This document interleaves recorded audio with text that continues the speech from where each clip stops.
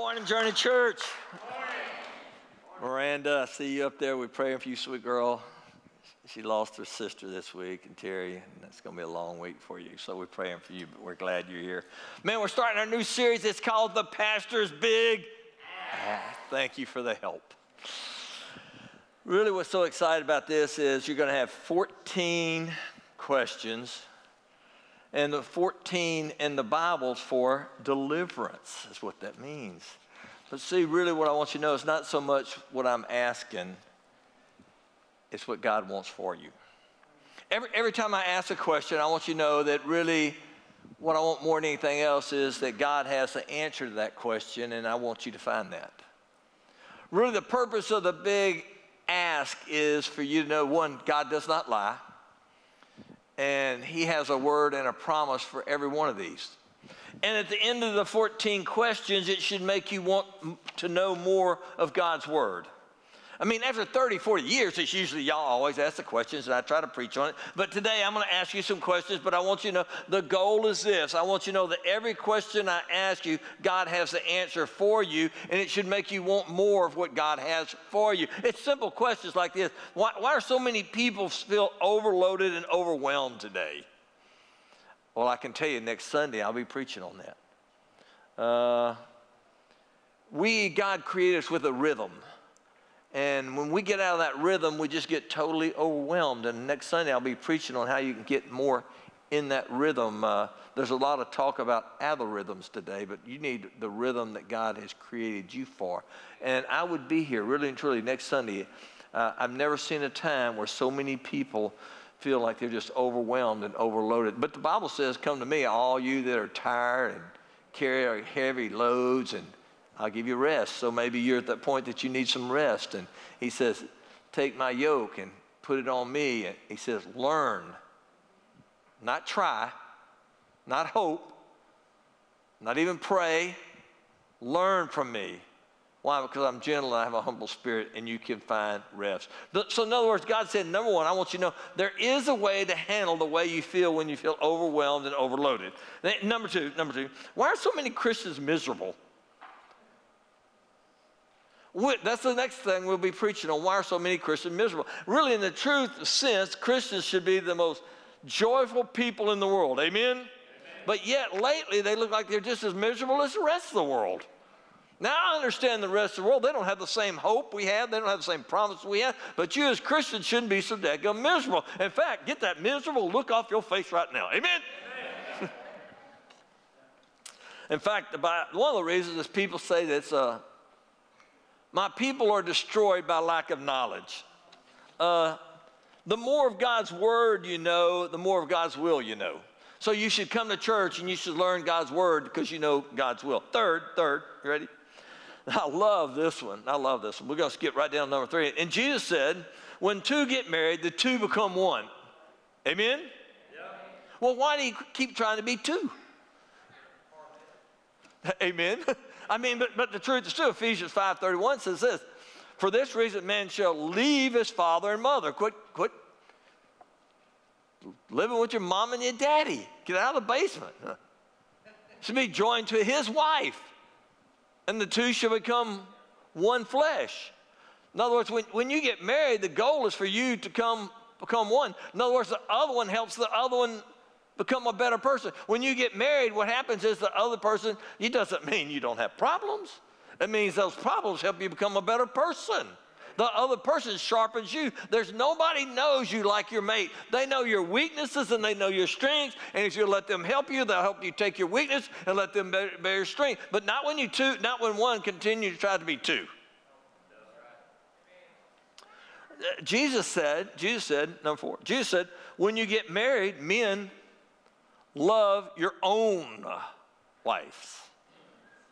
Amen. Not everybody else's wife, your wife.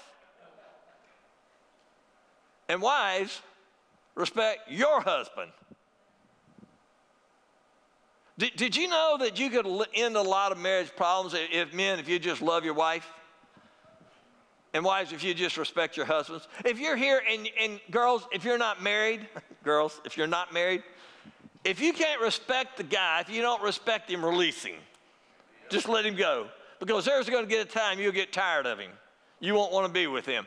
So if you can't respect him, release him. Let it find you somebody else.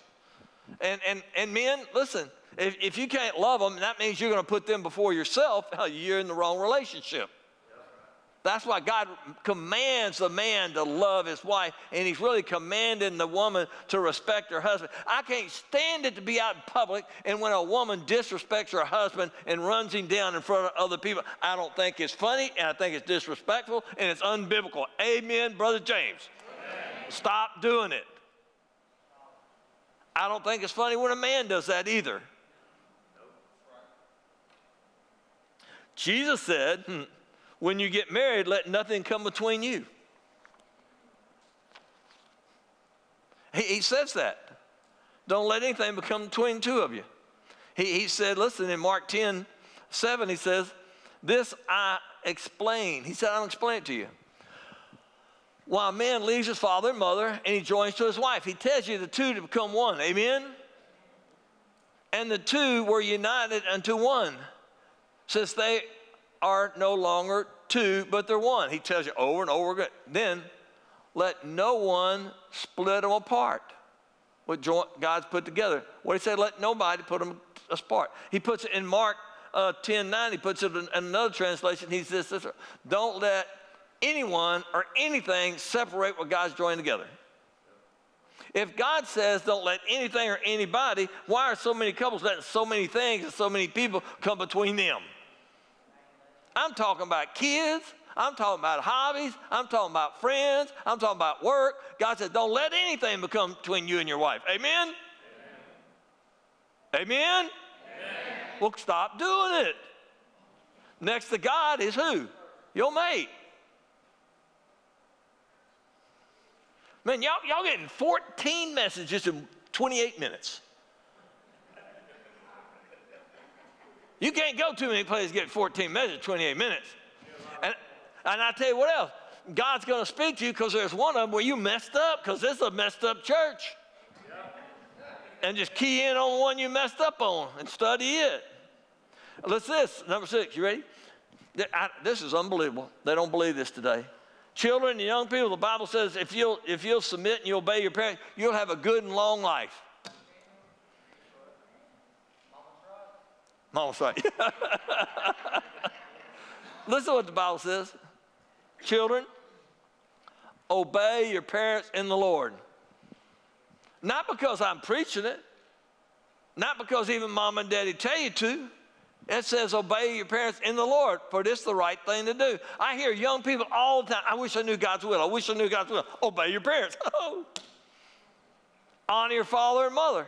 It's the first commandment, but it's got a promise to go with it. You know what the promise is? That it may be well with you and you might live a long life. That's a pretty good promise, amen? You want things to go better with you? You want to live a long life? Obey your mother and father and honor them. But today, that's almost a lost art. Even if you watch on TV, they're making fun of them. It's almost common knowledge just to make fun of them and be disrespectful. I see teenagers, I was out the other day, teenagers in the grocery store, they're almost running over adults. It made me want to slap them.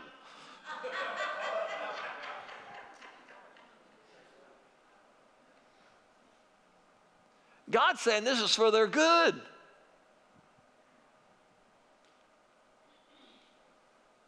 Did you know one of the signs in the last time will the young people be disrespectful?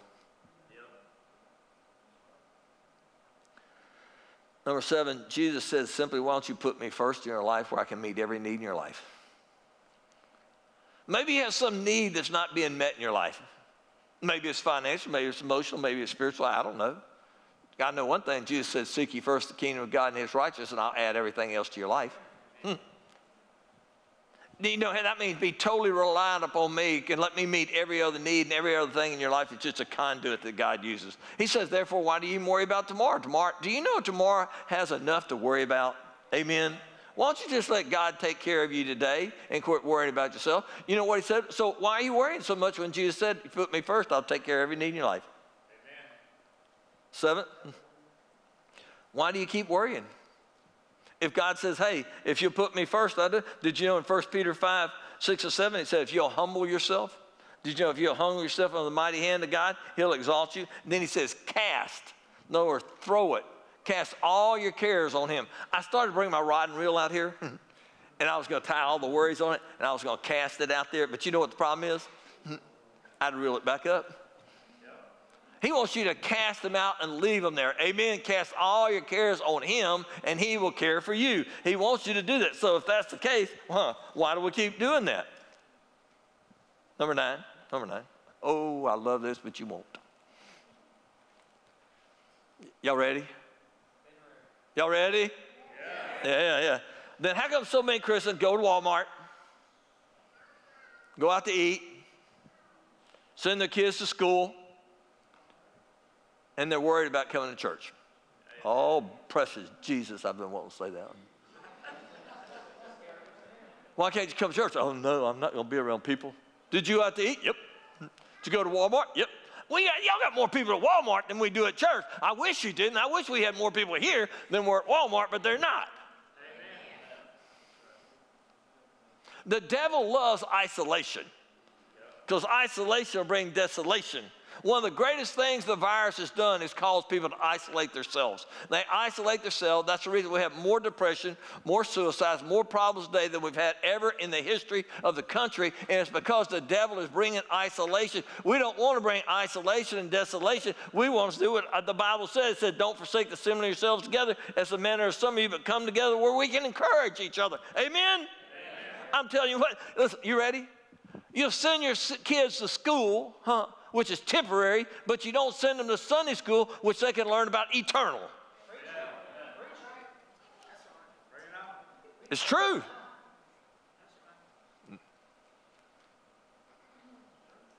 Okay. Brother James, I'm loving this. I've been wanting to ask that question so long. I believe in being careful. I believe if you don't feel comfortable, wear a mask. I don't have any problem. Listen, if you want to sit 6 feet apart, it's okay. If you want to sit in the corner by yourself, it's okay. But I'm telling you, the Bible says, don't forsake the assembling of yourselves together. There's something about when we're together, the power and the presence of God is here in a special way. Number 10. Oh, I love this one too. Y'all not going to love it, but I love it. Why do you not tithe and then complain about your finances? Don't complain about your finances if you don't tithe.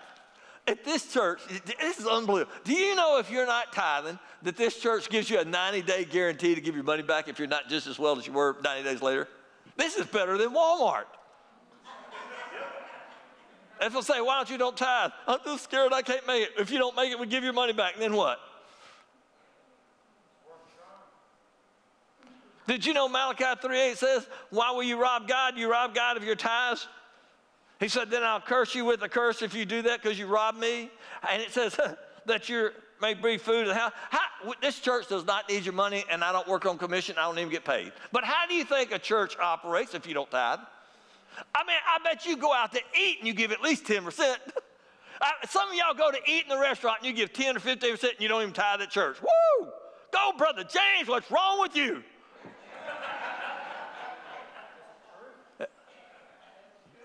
Hello. It's my turn this time. I'm loving it. You know what it says? I want to open up the windows where I can pour out blessings so you don't have room. Don't be complaining about your finances if you're not tithing. Amen, Brother James. Number 11. I know y'all ready to go now. That's the first 10% of your income.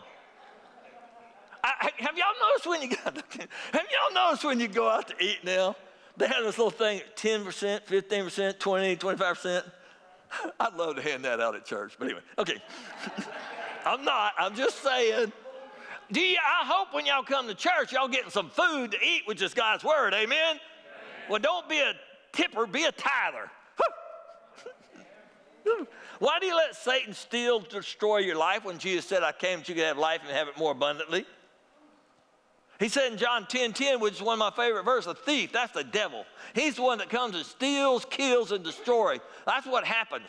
Like you lose a loved one, you lose their story. There's addictions that are killing people. That's the devil doing that. He came to steal, kill, and destroy. Jesus Christ came so you can have life and you can have it more abundantly. I mean, we want our Christians to have an abundant life. Amen? Amen.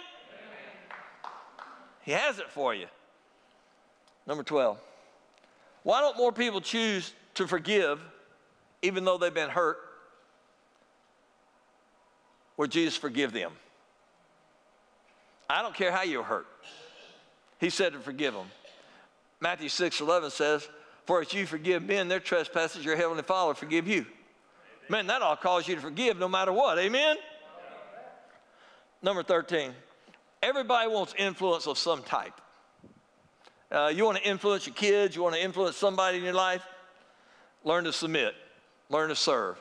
God says the real way to get influence, the real way to serve is serve. The Bible says, you shall not be among you, but whosoever desires to become great among you, let him be the servant. Isn't that something? And whosoever desires to be first among you, let him be the slave. Did you know that Jesus himself said, listen, the Son of Man, he didn't come to be served, but to serve. And gave his life to ransom for many. Okay? This next one? I told y'all, 14 is the last one. Then we'll tell you. 14 is the number for deliverance. Y'all could be delivered today. 14. I love. When you come in for counseling, which you don't. Hey, I actually had a successful counseling session the other day. Amen. They're even coming to church today. They were going to divorce, and the third time they came, they said they decided to stay. I said, oh, praise God, I cannot believe it.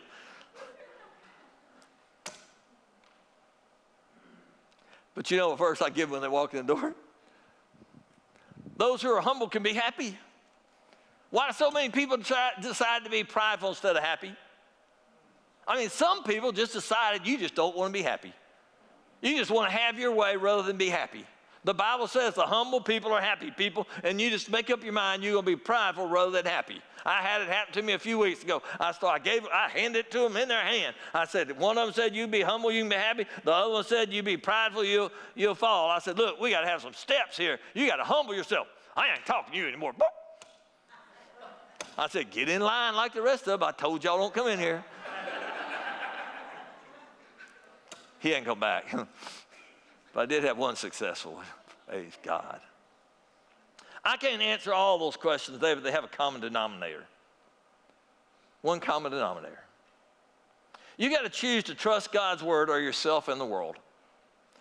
Over and over and over, it's the world or the word. When I say you're destroyed by lack of knowledge, it's God's wisdom. Sometimes you just decide you choose you. Are you ready? You want your way instead of God's way, and the biblical word for that is rebellion. It's rebellion. Rebellion always results in the ruin. Rebellion is, you ready? The devil's representative. When you are rebelling, you are representing the devil because that's how the devil got thrown out of heaven. Rebellion leads to hellion. That's good, Brother James. Rebellion and stubbornness really is a type of idolatry and worship. 1 Samuel 15:23 is a very important and a dangerous verse. For rebellion is a sin of witchcraft. When I say witchcraft, it's you've heard me say, I put a spell on you. I've drugged you. It's pharmaceuticals. It's drugs. One of the worst things in the history of America today is drugs. And rebellion can lead to drug use. And because you rebel against God, you rebel against your authorities, and so rebellion leads to witchcraft and stubbornness and iniquities and idolatry is wrong worship. But you know what it says after that? Because you have rejected the word. What I tell y'all, it's the word of the world. The Lord. He's rejected you from being king. You lose your kingship. You lose your relationship with God because of rebellion. You reject God, and it brings problems between those that are close to you. Rebellion is refusing to do what God tells you to do. It applies personally. It applies cooperatively. See, there's cooperative blessings, individual blessings. There's cooperative curses and cooperative blessings. Just like the children of Israel, it's because they feared They got a cooperative, they would have had a cooperative blessing if they had gone into the promised land, but they had a cooperative rebellion, so they had to wander around the wilderness. It's the same thing with churches, same thing with different organizations, same thing with your family. So don't rebel, submit. Amen? Yeah. That's what you do when you rebel against God, when you rebel against your authority. Everybody has an authority. I have authority. You have authority. 80, 90%, 90, 95% of every problem we have going on in the United States, are you ready? If we'd quit rebelling, we wouldn't have those problems. They'd be cured if they just submit to their God-given authorities. God and those placed over you. See, because of fear, people rebel. Because they want their pleasures, they want what they're selfishness instead of sacrifice, feelings and emotions instead of fact, pride instead of humility, lack of a sense of urgency and a commitment. They do it. Rebellion is just the opposite of resisting your authorities.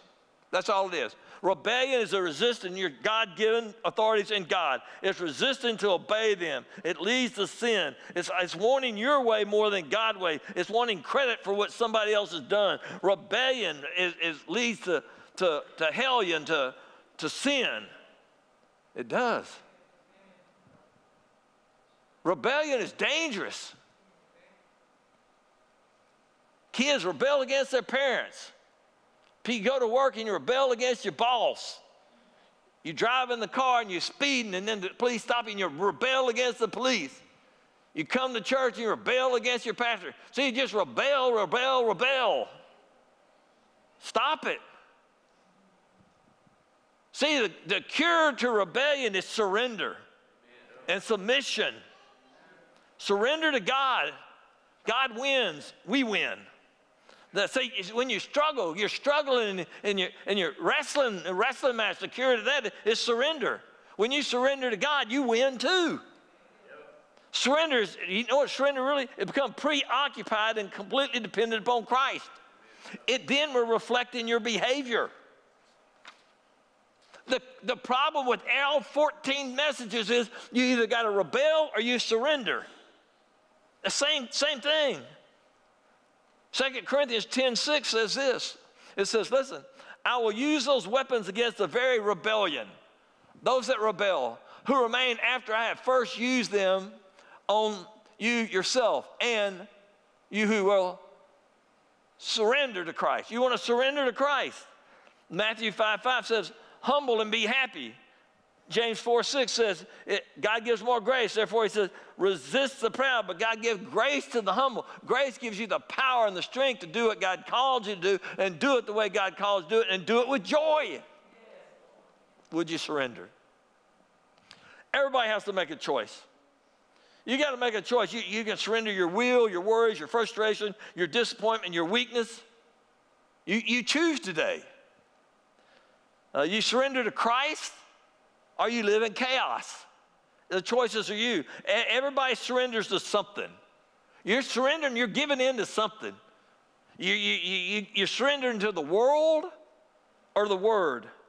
This morning you've got to, you surrender or you continue to suffer. You surrender or you struggle. You take Christ or you live in chaos. See, it's all a choice, and you can make it today. All 14 messages in 20-something minutes, and you can surrender right now today, and you can have every one of them. Amen. You got to make a choice. Did you know the choice doesn't have anything to do with Brother James? It has between you and God. So I'm fixing to pray for you in a minute, and you get to make a choice. You can rebel, you can surrender, and you can submit. I'm going to give you a free insight. This applies in every single area of your life. In your family life, you got authorities. On your job, you got authorities. In your church, you got authorities. God set it up where you don't have chaos. God's not the author of confusion, but of peace. And you can have it today if you want it. Would you stand? Let me pray with you and pray for you. God, I thank you for your word. I thank you for all 14 of them. There really weren't just messages. There were promises that God, it's not what you want from people, it's what you want for people. God, I pray a blessing upon our church. I pray the cooperative blessing. I pray our people will surrender. I pray they'll submit to you.